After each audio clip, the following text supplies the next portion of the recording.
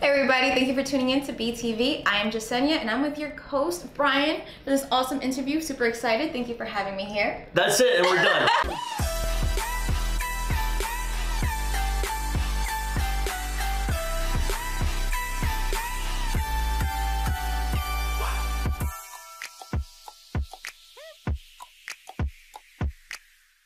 This young woman is such a superstar, entrepreneur, fitness, musician, entertainer, influencer. What else do you do? So many different things. Oh my God, it's crazy. Thank you for that introduction. That's amazing. I mean, I run a podcast with a few other badass women that are also Latinas. And I also talk about domestic violence. I'm an ambassador for that because I'm a survivor. So yeah, I mean. So many things that we want to talk to you about today, Jessenia, and just I actually learned about you months ago when I featured you in a Forbes article about some of the top Instagram influencers that you need to keep an eye out for in 2017, 2018, 2045.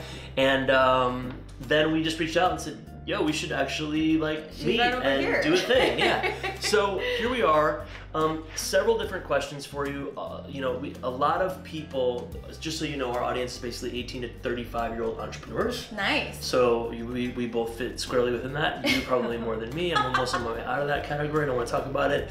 But actually, so there's a lot around. People want to know about content creation, about becoming an influencer, about being a powerful Latina. We have a lot of, our audience actually, believe it or not, is like 60% Latino, which is awesome because I'm a Latingo. Yeah. You know that, Latingo? What's a Latingo? Latingo, thank you for asking, is a gringo de sangre, Latino de corazón. Oh, I love it. Pero si habla de español muy bien. Sí, claro que sí. So one day we'll do an Ecuador trip. Anyway, lots of exciting stuff. So first of all, tell us a little bit about your backstory, who you are, where you're from, and what was the moment in time where you decided, listen, I want to wear all these hats and do them all really well. You know, it's interesting. I went to school for nursing. And where'd you go to school? At Seton Hall in New Jersey. I'm a Jersey born, raised, living, I'm always in New York. Everyone thinks I'm a New Yorker, but I'm a Jersey girl. I got into the industry by accident. I was in my third year in nursing school. I was invited to the Tyra Banks talk show. Long story short, I thought I was gonna be in the audience, and next thing you know, I'm on center stage with Kim Kardashian and Tyra Banks, and they're announcing me as the winner of Kim's lookalike contest. I was literally a deer with headlights. I thought I was gonna lose. Did you enter into this contest? No. The funny thing is my friend that, when I was a freshman, she was a senior, she was already her second year executive producer of the show. Okay. So she invited me out to the show. She knew me, she reached out to me. I guess she thought we had similar features, me and Kim, but she knew that I wouldn't go had she told me there was a contest and I was gonna be on TV, because I was so shy. If you ever see that footage, I mean, I'm literally a deer in headlights. I'm in my head, I'm gonna lose. This is gonna be so embarrassing. I'm not gonna be able to show my face. I gotta leave New Jersey, bye. But when I won, it opened up a lot of doors that I never even thought of doing. Which is entertainment, which is becoming an entrepreneur, which is becoming an influencer. So your third year of college at this point, or third year of nursing school? My third year of college, my second year of clinicals. So you're 20? Oh no, 20? Honey, I talk about my age a lot. I just turned 33 in September. And age of Christ. It's gonna be a good year. That is exactly what I've been hearing and reading. I think up until this point, I've dealt with a lot of things in my personal life. Professionally, my career has always been blooming, which is amazing. I have to thank my audience who support me, who know my story, and are diehard, supporters. You rock. But it opened up a lot of stuff. I traveled the world. I was on billboards. I was in commercials. I was doing TV. And here's this girl growing up, a tomboy, overweight. I was 230 pounds. But the one thing I always had was my personality and my brain. I always, fed my brain with books and literature. So to me, it was just kind of like an oxymoron for this industry to have. They're like, well, here's this badass Latina, but she's funny and she's smart. So how do we optimize that? So Telemundo had a show called Mundos. And I co-hosted, and they wanted to produce a show that I was in the process of creating.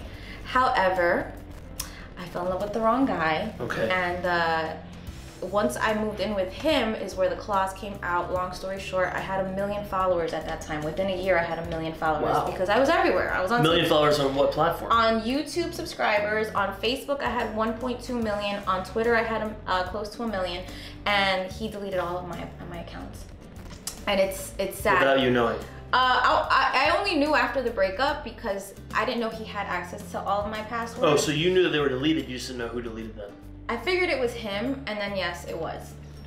And you know, this was really sad because it was after the breakup, it was after a lot of trauma. I mean, to be physically abused by someone who claims to love you is a difficult place to be because I've never had a man put their hands on me, period. So for someone that claims to be, you know, your rock, your supporter, the love of your life, to do that, it was difficult. But as resilient as I was, I said this was not going to define me. I did not want it to define me. I said there's more to me than just feeling sorry for myself. Now I'm upset at myself because I stayed.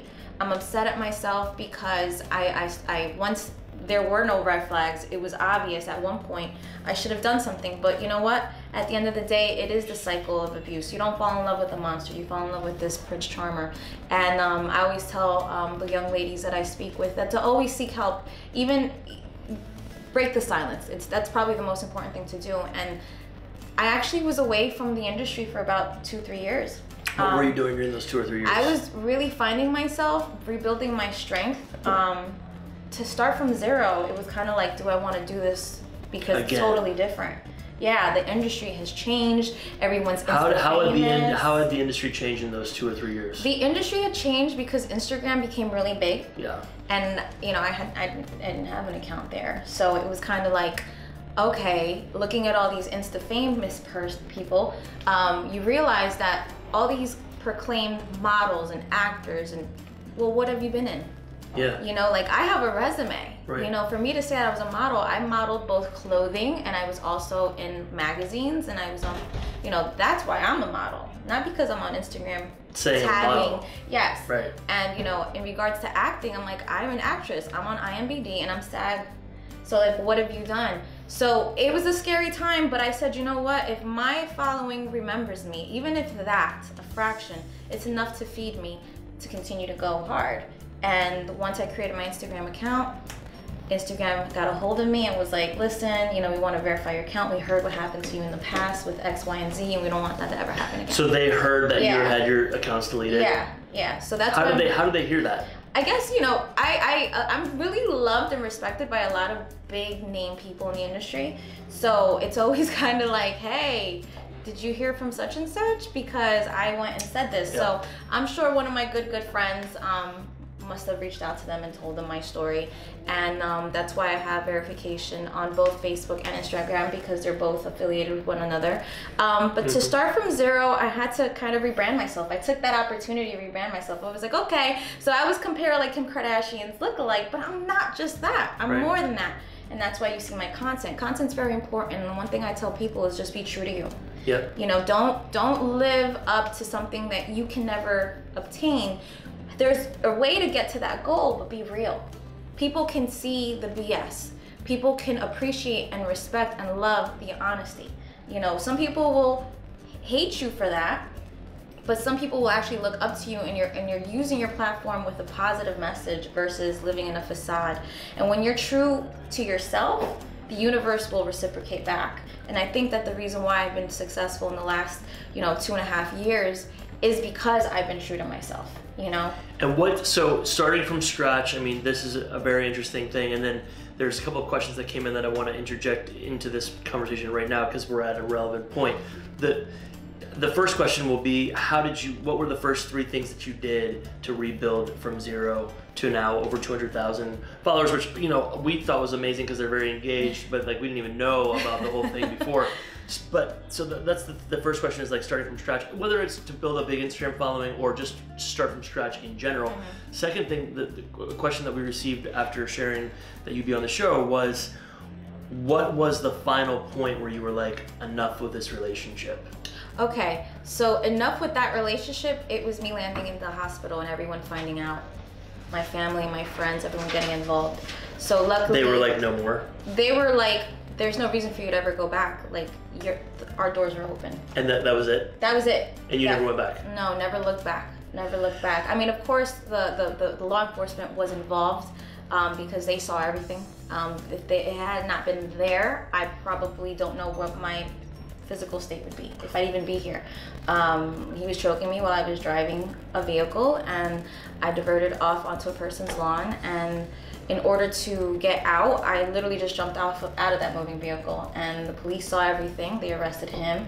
They came to my aid. I literally passed out, and next thing you know, everyone's like involved. Everyone's involved, and everyone's like, oh my God, why didn't you tell us? Part of it was humiliation. Part of it was, you know, how am I so smart and in such a really not so smart situation? Like how? Like you really start to just belittle yourself even more, because that's what the abuser does. You know, so that's when it was over. When I decided to branch onto the industry again, I realized that helping people has always been my passion, which is why I got into the nursing field, which, fun fact, I've been doing for 13 years, and it wasn't until this summer that I realized, you know what, I can't really do all this at the same time. So you were doing full-time nursing during all this as well? Yeah. And so I literally resigned and put my hand like I hanged up my hat and was like, all right, I love you guys for all this. Thank you for supporting me. And they were so happy. They were like, listen, we knew this day was gonna come. We can't believe you made this last as long as you made it last. But I was like, well, there was bumps in the roads. I had to start all over again. And how long ago was this that you said? This was 3 months ago. Wow, congrats. Yeah, thank you. So I've been traveling a lot. I've been working a lot. I've been, you know, very blessed. And I'm humbled with every single project that I get that gets bigger and bigger, because it expands to being able to deliver my message, just to help people. Going through your stuff for the last couple of days as we were prepping this, and just like, you're everywhere. You know, you're on 50 Cent's channel, you're on, like, you have your own thing, you do fitness, you do entrepreneurship, you do like a boss, you do like mentality, mindset, there's a motivational side to you. How do you make sense of it as a brand? You know, a lot of people like have a lot of things that they're doing all at the same time, and they really have a hard time figuring out, how do I make all this work? And you're kind of a perfect example of like someone that seems to be kind of all over the place. How do you make it work? I make it work, like I said. If I'm gonna do something, I'm true to it, right? It's what is the definition of me. Being overweight, overcoming childhood obesity, and a lot of medical issues, we all have the same 24 hours of the day. We all have no reasons to create excuses. If I was able to do that at a young age with that mentality, then why can't I do that now? I've been blessed to be able to work with Generation Iron, which you've probably seen them on Amazon and in theaters, because this summer it did hit in selective theaters throughout the States and over in the UK, which was my first time ever going to the UK was with them. So tell people what Generation Iron is for those that don't know. Generation Iron is a network that caters to fitness, health, and wellness. Me and them work on a segment called This or That, where we compare this or that. It could be between your favorite personal trainer, your favorite athlete, your favorite bodybuilder, or even are 6 meals better than 3 meals? So we are very innovative and very informative, and our audience gets to pick which they prefer. This or that, and at the very end, they get to pick, and in the next segment, we announce which one was more popular, which one got the most popular vote, and that's Generation Iron. With This Is 50, I have Like a Boss. Like a Boss, I decided to do because working with Univision, I was able to create something called Girl Talk, right? But I didn't want it to just narrow it down to just females, and I didn't want to narrow it down to just Latinas. I wanted to do something with people that have like a boss-minded mentalities, which is why I've been able to interview a plethora of talent here in New York and whenever I travel, and that's awesome. In regards to the comedy that you see, because I've been in films that are very dark and serious, and like I'm usually like killing someone or something, I wanted to show who I really am. I don't know why they always have me like an assassin or something. I'm like always in black and I'm like shooting a gun. Like, why am I killing people? But in real life, you're like very scary. You're a very scary person. That's why I didn't want to wear black today. In real life, I was like, I am just a goofball. I like to crack jokes, which is something I'm working on right now. I'm working on my first stand-up comedy show. Cool. It's already written. It's gonna be a 45-minute show, and what's the opening line? We're gonna motherfucker. Can I say that? Can I say of course that? And the reason why, it's a play with situations. You know that when like you are having a bad day, or somebody like cuts you off, or someone, you know, ticks you off, that motherfucker, right? Well, I talk about my relationships, those motherfuckers. I talk about the struggle with the weight and obesity, and the people that teased me and now want to be my friends on Facebook. Like, Motherfuckers. I got you. You know, so it's funny.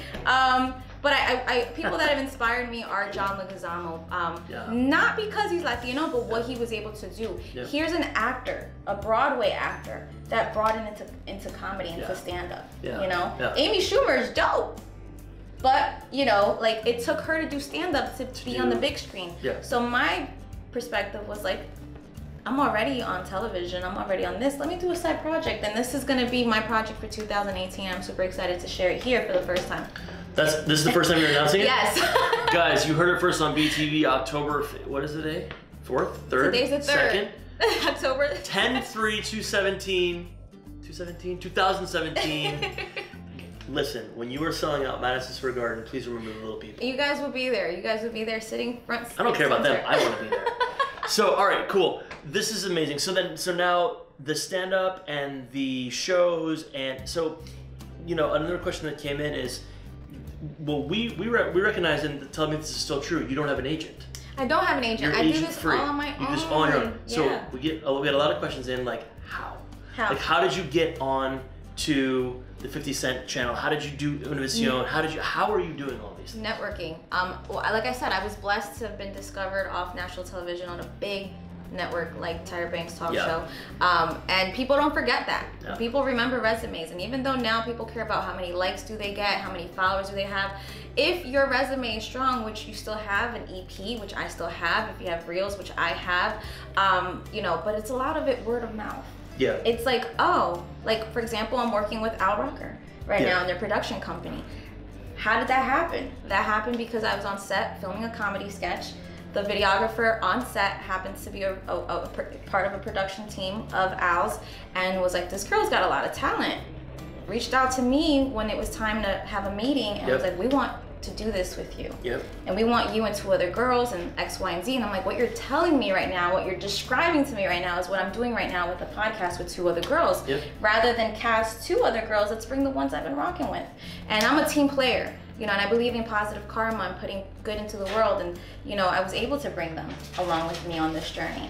You know, to be able to work under a man that's as brilliant as him, and to be recognized, it's like I said, it's humbling. It's not flattering, it's humbling, because you work so hard, and it makes sense to me. Like, everything for me makes sense. You know, this is, if I'm not an expert in what I'm talking about, like fitness, then I'm not gonna talk about it. Fun fact, I took myself to school. I have a degree. I can be a personal trainer, and I'm certified. Like, I have all of that. I'm nursing, you know, psychology, like, I have all these things. Even I was bored one day and I was like, I love to learn. I'm a Virgo. So maybe that answers your question. Because look at Beyonce. Look at Beyonce. She was born the 4th, I was born the 5th, because God was like, no, we can't have 2 divas on one day. But Nick loves Beyonce. Yeah, I love her too. Beyonce, I love you. I love you. But there are so many hats that we tend to wear, but in the process, it's not about us.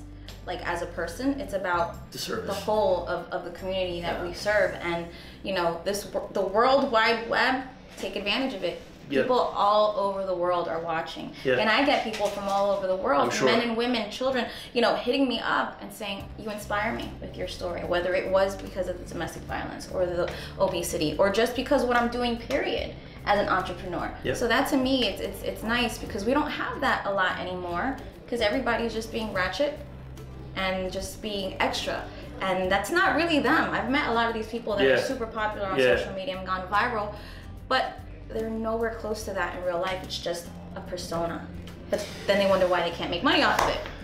Interesting. So making money off of it, it's a nice segue. How would someone, and you know, share as much of your experience as you want, but how would someone that is in a position similar to yours, wants to be in the entertainment world, wants to be doing all these things, wants to be a content creator, wants to influence culture in a different number of different ways, how do people get paid doing that? Well, a lot of the times, like, for example, I work at This Is 50 and Generation R, and I get a check every month. You know, I'm an employee. When it comes to being an independent talent, you can work with companies that will reach out to you. I've actually been reached out to by a lot of brands, and if I don't believe in it, like, I'll try it. But you think that's because of Instagram? It's Instagram. That's definitely because of Instagram. A lot of brands will hit me up and they're like, hey, we have this, and I'm like, oh, send it to me, let me try it. And they're at first they're a little confused, like, we want to pay you to post this up, why do you want to try it? I'm like, I want to try it because if it's legit, I will push it. If I don't like it, there was, you know those bras that you see all the girls wearing? Well, I got offered a really big check for that, and I was like, well, send it to me first, let me try it. Didn't fit I right? tried it, no, it fit right. It fit so right that when I pulled it off, it pulled my skin off.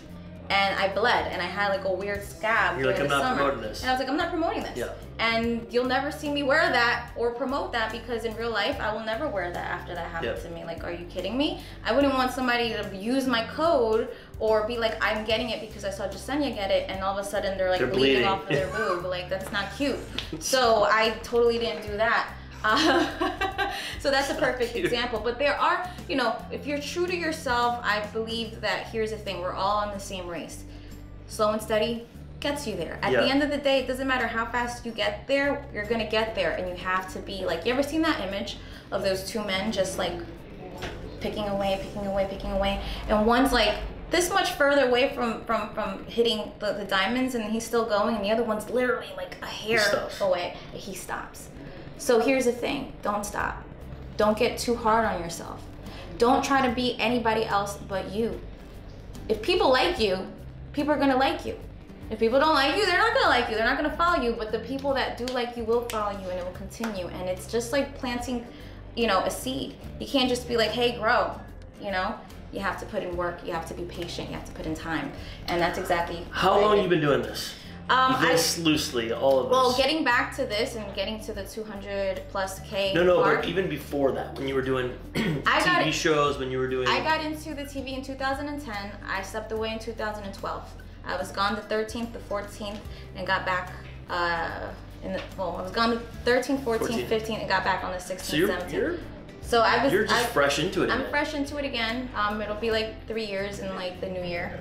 So I'm pretty excited about that. Like I said, being away, you know, was about me and finishing a few things like school, and then rebuilding. I mean, I literally lost money as well. Like the money that I had saved away, which was close to $12,000, gone. Had to move out, all these other things, and it was scary. But like I said, we all have the same 24 hours of the day to make our dreams happen. Whether it's to lose 25 pounds, whether it's to get the dream job that we want, or whether it's to live this entrepreneur life.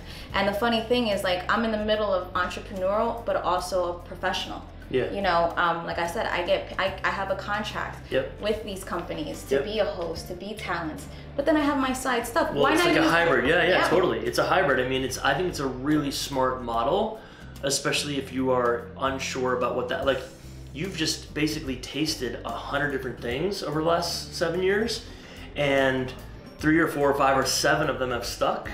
And then you'll taste those 3, 4, 5, 7, and then 1 or 2 more, and then it's just like a snowball thing. And I think that something that you're saying that's really smart, and I personally have done a lot of this as well with just writing for different publications, is use value, right, as leverage. The networking.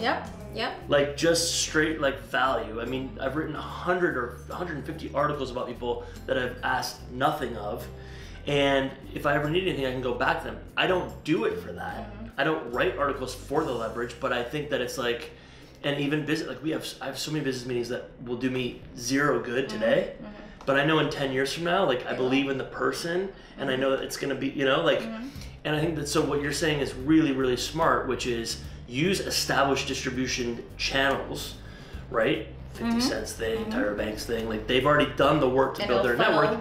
But the thing that I think is really important as well, that you have, like, implicitly said, which is you actually have to be talented.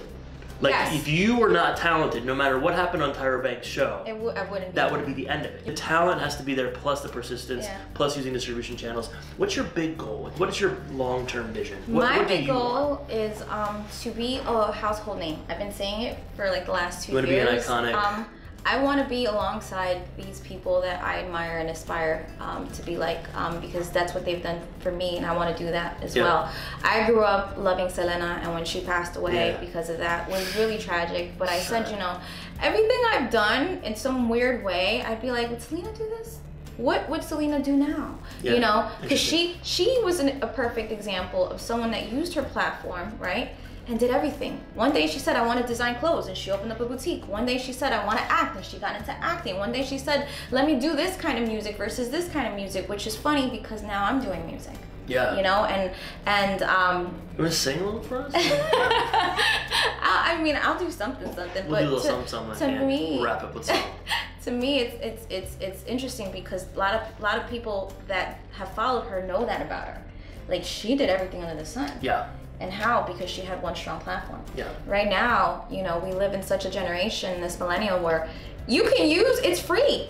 You can use your phone, you can just set it up, and 1, 2, 3, you can have a team of just doing stuff. And I've been fortunate enough to be able to network, connect, make things make sense, and make this circle, you know, connect and get bigger. Yeah. Yep. So what's the next, let's say next 36 months for you, what does it look like? How do you become a household name? Okay, so fun fact, I'm going to be working with a Grammy Award-winning writer and producer. We are working on some music. It requires me to be away for a month in the West Coast, which is tough because I'm going to miss my Pikachu, my niece, and my nephews. She's coming back, don't worry. But these are the things you have to do. Yeah, these are the things you have to sacrifice. And this industry is a lonely industry. Yeah. It is. People are probably like, oh my God, she's got so many friends. I have very few good friends in this industry that would really, like, they're my ride or die.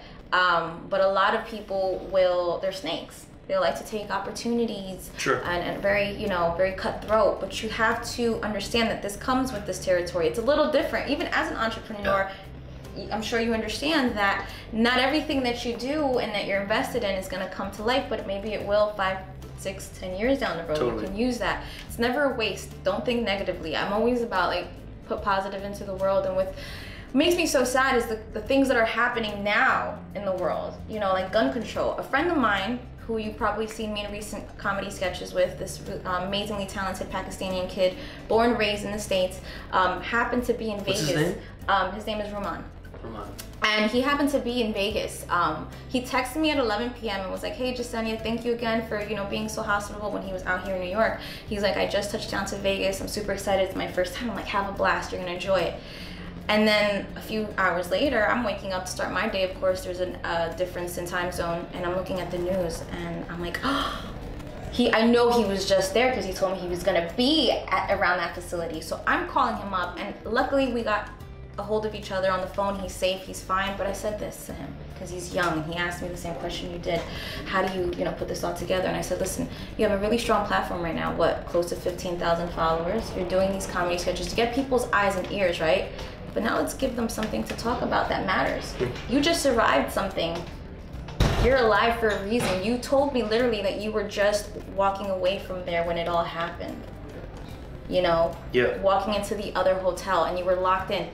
Let's talk about that. Let's talk about hate crimes. Let's talk about the domestic terrorism that exists because this happened at home. Right. You know what I'm saying? Right. So that's why I use my platform. I'm like, let's talk about something I survived. I survived this, so I'm going to use that and be the voice for that. And that's what I feel like a lot of influencers should be doing, because it's not about making all this money and being popularity, because at the end, that's not your legacy. No one's going to care. I could easily get 1 million followers again. Yeah. How? By wearing bathing suits all the time and being super provocative and just, you know, twerking and shaking. But will those millions of followers care what I'm talking about? No. That's important. Like, yeah, I love that. And so what are so let me do a few rapid fire questions for you. If you were to write a book or write a movie about your life, what would it be called? Something to Talk About. Something to talk about. That would be the book. Actually, that's actually the name of the book that I'm working on. Seriously? Yeah, I actually started writing it 4 years ago, and I stopped because a lot of things started, you know, with finals and and then getting back into this industry. But I'm halfway done. Cool. Yeah. Something to talk about. Something to talk about. All right. Coming out 2018 or what? I don't know about 2018. 2019? Maybe 2019. 2020? Maybe 2020. That sounds cool. Hey, 2020, something to talk about. Yeah. Something to talk about in 2020. Just throwing it out. I had to think about it because I know I had like 3 titles, but that was the one I decided. Something to talk about. All right, if people, you're dead. You're gone. That's it. You're over. If you heard somebody say one sentence about you and that you would think to yourself, that's the nicest thing anyone could say about me, what would that sentence be? Jessenia was very giving to others. It's so true. I love that. Okay. Because I hear it all the time. So I know that they would say that. Your favorite this or that? Ever. My favorite this or that was the episode on, am I gonna murder his name again? Column and some other weird Japanese bodybuilder. And the reason why it was my favorite was because both their names screwed me up. Usually, like, I'll film a segment in like 20, 30 minutes, and because of them, it took me an hour. So that was why. Yes. You guys are both the worst. Just throwing it out there. If you're watching, the worst. It was Shaki and the other one, I can't. Those were my favorite because I was cracking up with my boys that filmed this. I call them like my geek squad. We were just dying. We're like, should we order pizza? I was like, yes, let's do that because I am my brain. Favorite person in the whole world? Favorite person in the whole, my Pikachu, my niece. Aww. I love her to death. And it's sad because, like, you know, you don't ever want to pick somebody. I love all of my family members, but because she's the baby, I'm like, yes, my little Pikachu. We love you. Most inspiring thing that's ever happened to you in your life? The most inspiring thing that has ever happened to me in life was speaking for the first time amongst women, in front of the women from the UN. And because of that, I got invited to attend their recent fashion show, which was for charity. Cool. Yeah, so that was really amazing for me because I was like, whoa, who would have thought the girl that was on the Tyra Banks show, proclaimed as Kim's lookalike, is doing this? Like, Kim hasn't even done this. Yeah. You know? You're amazing. Have you ever met Kim Kardashian? I met Kim that day. Oh, that day. She's the one that crowned me. She crowned you. She blogged about me, and that's why it was like it was like wildfire. Really? It happened all overnight. Yeah, that was a fun time. The most important thing anyone has ever said to you? Well, my mom recently told me, because I just recently got out of another breakup. Okay. But no, he was not abusive. But he turned to steroids, and it messed up this whole relationship. And I lost him because of that. It's like one day getting up a phone call and saying, hey, such and such has got into a car accident, he's dead. And that's how this breakup happened. Oh, it's he got your... No, he's not dead, but it's like overnight, like, who are you? Left, took the ring, showed me the ring, which I didn't even know was there. So one thing that was said to me recently that totally like moved me and gave me more fuel was what my mom said to me. She goes, Mija, you know, I know all these years I've been on your back about, you know, I want you to get married, I want you to have kids. She's like, I've seen the last 2 relationships, you give, and you're an amazing daughter, I'm proud of you. But I've decided that, you know what, if you don't ever, just be happy. Nice. Live for you and be happy. And if it happens, the moment happens, then whatever. But I just want you to be happy. Yeah. Forget that pressure, like, you know. And it meant a lot to me because as an old traditional Latin woman, such as my mother, it was hard, you know, for her to say it on her own. Yep. I was just like, wow, that just took off a whole load off my back. Yeah. So, yeah. And so now I'm married to my career. Yeah. Yep. Good. That's why I resigned and I said this has got to be full throttle now. You're going to be in it full time. So are you planning on staying on the East Coast? Right now I've been traveling bi-coastally. Between here and Los Angeles, or? Yes, okay. Los Angeles and Las Vegas. I've been to Los Angeles 3 times in the last 3 months and twice to Vegas in the last. Do you do anything in Latin America? I want to go to Latin America, and that's the thing. Because you're Ecuadorian. I'm Ecuadorian. As we discussed before the cameras were rolling. Yeah, I'm Ecuadoriana. I always represent everyone. I guess everyone sees this and they think Colombian. But I'm Ecuadorian. We're neighbors. We have the same colors of the flag. Yeah, that's true. I would love to go to and do something there. If anyone that knows anything out there on how we can do it, because you know I'm always giving here in New York, New Jersey, and I would love to do something there. In Ecuador or in Latin America, anywhere? Well, the music. It's funny because the music that we're doing is a lot like what you're hearing now. What kind of music do you do? A lot of music that I'm doing right now and that I'm working on is, see, I'm like more of a pop vocalist. But a lot of the stuff that you're hearing with the Latin music, it's interesting because, and I love Beyonce. And Beyonce, if you ever see this, don't hate me for what I'm gonna say. Nick loves Beyonce. But sometimes you have to, like, your team needs to tell you, no, honey, don't do this. Like she jumped on the J Balvin record, and I was so excited when they were like, Beyonce's on it. I'm like, and then I'm like, oh no. What song did she sing with him? It's the record Mi Gente. Yeah. And she's saying like a rap verse in Spanish, but it sounds horrible. The Spanish is not on point? It's not on point. It's not fluid. It's not even on cue. I'm like... Does it make sense? And I was like, I don't even know what she's saying half the time. So I was like, Beyonce, I love you, and I'm sorry. They should have just told you, no, don't do it. But my music is, it's transcending the Latin American culture that you have, especially in South America, where you know the beats of the drums and the whole. You ever seen that what's it called? The flout, las flautas. Yes. A lot of that, because I want it to be earthy and cultural and true to me. The xylophone. That's what I'm. Yep. The xylophone. I was like, this one X. Yeah. So I want to do that because that's true to me, my culture, my upbringing. But I was also, being a Jersey girl, I heard Bon Jovi, you know, Lisa, George Lamont, freestyle, Redman, Method Man, hip hop, you know, so it's gonna be a nice marriage. Just like all of these things that I'm doing, my music's gonna be a little bit of different things that I can do because I can do pop, I can do a little bit of what all these other people are doing. Yeah. You know, Shakira is a pop, but she also can do a ballad. She could also do this, she could also do that, so. Do you know I was in a music video once? No, I didn't know that. I was in the very first Bollywood bachata music video.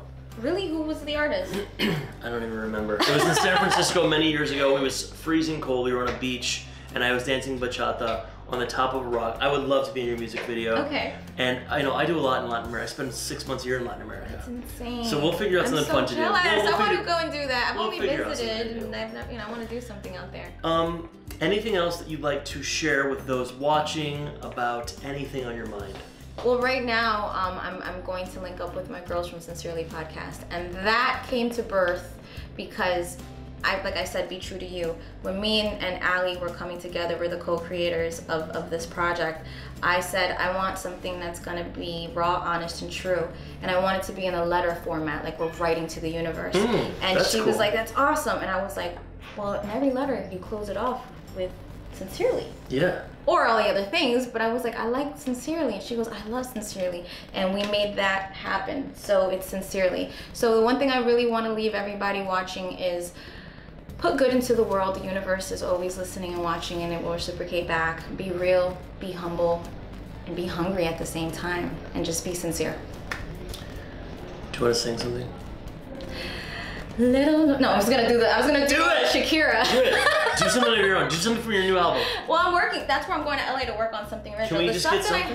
The stuff that I have right now is so old, but I can't even talk about that because, long story short, people get greedy in the industry, and that's what I had to learn about cutthroat industries. Yeah, so I don't want to even give them any light for that record. Nothing.